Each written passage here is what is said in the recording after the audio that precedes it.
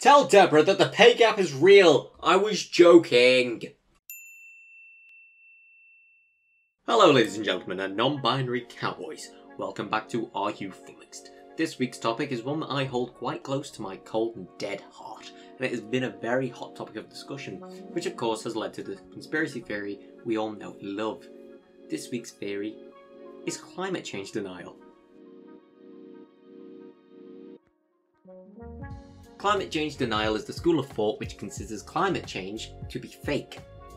And this is no joking matter. We're currently facing a climate disaster, and if we do not drastically cut back on our intake of harmful toxins the environment can't process, we are looking at a natural disaster. All of the tornadoes and floods, all of the awful things you see day to day, or not even that, week to week, they're going to become so much more commonplace. Millions of climate refugees are going to have to move, and of course, the destruction of the global ecosystem as a whole. This is a serious topic, and the twat waffles who peddle the belief that it is bullshit are either in denial or just mentally deficient. I imagine you're asking yourself, why the bloody hell do these people believe this? Well, we can talk about it right now. No funning about. We're going to talk about it because it's rather ridiculous, and the University of Hull, our featured article, gives us a plethora of reasons of why they believe what they believe. The first reason comes down to the theory that it is part of the Earth's natural cycle, which is a lie. The Earth goes through warm and cold periods as it tilts on its axis, away from the sun and then towards the sun. These are known as glacial and interglacial periods respectively, glacial being colder periods and interglacial being warmer. Our last glacial period occurred between 120,000 and 11,500 years ago, which of course, precise measurements is always just a hop and a skip and 100,000 year difference, no biggie. Returning to the topic, however, we are in an interglacial period now, but things are warming up faster than we have ever seen before, so you can't exactly just run with the story that the Earth's popped its heating on, so don't worry. The next reason given that it isn't that bad, and life finds a way. Holy shit, this is the dumbest thing I've ever heard, and I've listened to Machine Gun Kelly's music. To say life finds a way, you have to be the most arrogant, self-centered human being on this planet, and you're about to lose your planet permissions. It's like looking at the recent pandemic and thinking, yeah, things are bad, but we're gonna have a multitude of parties. Oh wait, our government did that.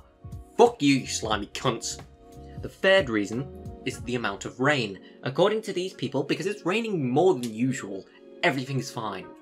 As if the mere existence of rain indicates that we're all fine. Don't worry, we can explain this one using the GCSE combined science book I have at my home, and we shall pop that on screen right now, because that's how easy it is. As you can see here, in the GCSE book, the water cycle has been thoroughly explained, so please go read this passage. In fact, no, I'm going to leave this on screen through this whole section, just for you, to read through and think about your life choices. To summarise for those who won't pause the video to read, or won't sit here and read it because my opinion's right, due to the climate being hotter, more water is being evaporated and sent into the atmosphere. What goes up must come down, therefore more rain. Jesus, it's that simple. The fourth reason people believe in this is the models used to measure the climate change are unreliable. It's downright incorrect. For starters, we have scientists in the Arctic who are digging up old ice. We have hundreds of scientists across the world using different methods returning the same results. That if we don't change our ways, we're fucked. By the way, these ice diggers examine very old ice deep underground, and we examine that ice with science wizardry that we don't have time to explain in this episode, by the way, but don't worry, I will in the comments if you like. And then the ice that they dig up can tell us that the planet is definitely heating up and climate change is fucking real! This is what these people seem to be in denial about, that their actions are consequenceless. And that, realistically speaking, in the real world, they need to get their heads out of their asses and sort their shit. That may seem harsh, but we've been sleepwalking into a crisis for years now, and the moment we decide to get up our asses and do something about it, people stand up and say, it's wrong. No, climate change isn't real, it's real. And it's fucked up that you believe that it isn't. To conclude tonight's rather brutal and crushing piece, I have a video recommendation for you. It's on the screen now and it'll be in the description. This video talks about the topic in a much greater detail in comparison to this show and is well worth the watch. It proves to us that it's not all hopeless and we can alter the course we're on.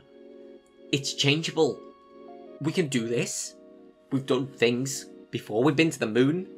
We can fly now. Soon we're going to have chips in our brains that play music. Why can't we change the course we're on? As per usual, if you do know someone who is in denial about climate change, here are 3 things you can do about it. Number 1, show them this video. It brings me joy.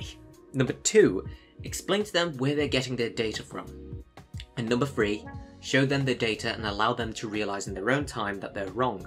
But that time has to be quick because we're fucked if we don't start making big changes. Next week on the show, we shall discuss whether O.J. Simpson really did commit those crimes. Good night.